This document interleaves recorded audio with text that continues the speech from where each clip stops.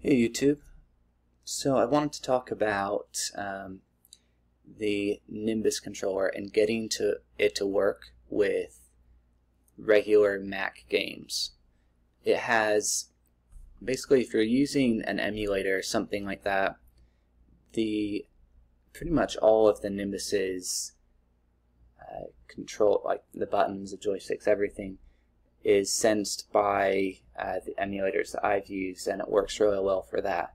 But what it doesn't work well for is Steam applications, games that you'll get from the Mac App Store, just the typical ones that aren't an emulated game, essentially.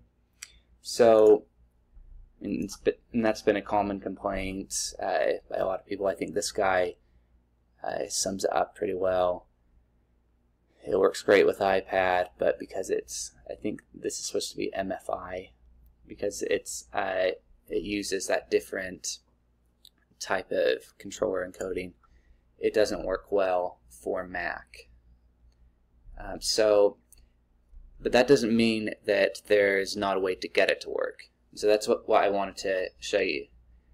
With some applications on Steam, like certain GTA titles that are the older ones, I found that it does have partial support, but one thing that never works is on those, basically everything that's not an emulator, is for some reason nothing can sense this directional pad and the menu button, also called the home or the start button.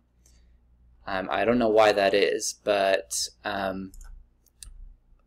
a guy that is part of the open source community on GitHub, he's created this application that's called Gamepad Menu, and it essentially solves that problem. He made it for a different purpose. He wanted to just use his Nimbus controller to play this game that's called Broforce. But the important thing is that if you use this, it fills that gap. So this by itself, with those games that do support the Nimbus partially, that will solve your problem. But if your game doesn't support the Nimbus at all, then you'll want to use this, which is free because just download it from GitHub, as well as another application that I'll show you in a second. First though, I want to show you what you'll need to do to get this to work in the way that I'm describing.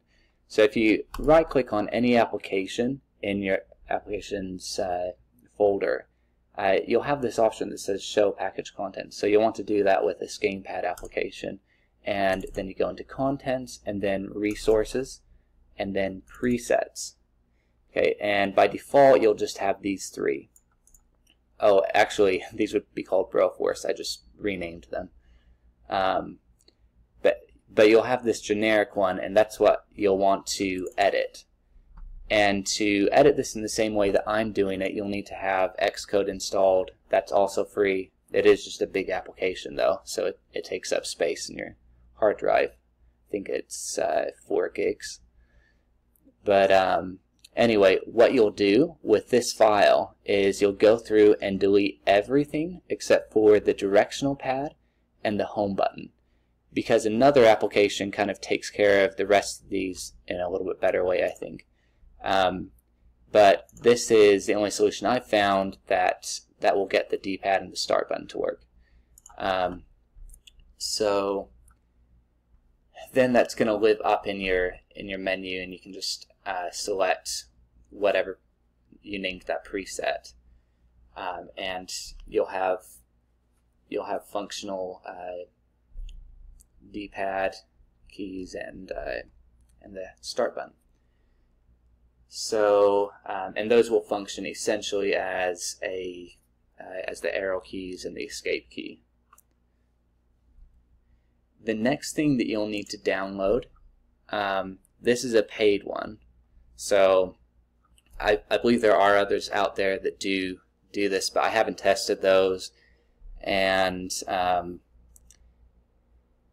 anyway, the price on this right now is $5. So I mean, that's not a big deal to me, but if paying for this is a big deal, then you might, like that previous application that I just showed you, that actually has options to map the inputs on the Nimbus to keyboard keys, similar to what this does. This has a few more options though, and it's much easier to use. And I'll show you that interface here in a second. So these are a few games that I play that don't have any support for the Nimbus controller.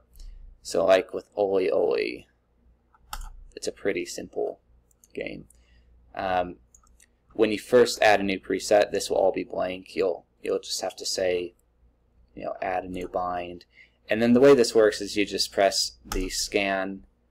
Right now I don't have anything connected, but you'll press that scan button, and then you'll press the button on your Nimbus controller that you want to map to a certain keyboard key, and then you select that here. It's all pretty obvious, so I won't go too much into that. But basically, with this application, you can map all of the buttons on the Nimbus controller, except for the D-pad and the home or menu button. And I don't know why it doesn't have that ability to sense those buttons, but that's why you would download that previous application that's called the gamepad menu, because it fills that gap. So with those two applications in place, to actually activate one of these, you would have to check that box. And again, I'm having issues because there's no controller connected.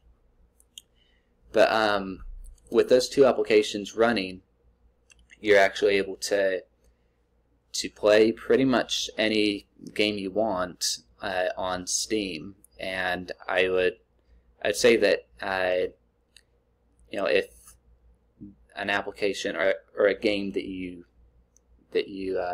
bought on the App Store, if that doesn't work natively with the Nimbus controller, then this will also fix your problem with that game. Because, for example, Harry Potter, that's actually one that I downloaded from the App Store. It's not from Steam. So anyway, that is how you would get the Nimbus controller to work. So if you have a Nimbus controller already and you don't want to have to buy another controller, or you just like the way the Nimbus controller feels, that's kind of where I am.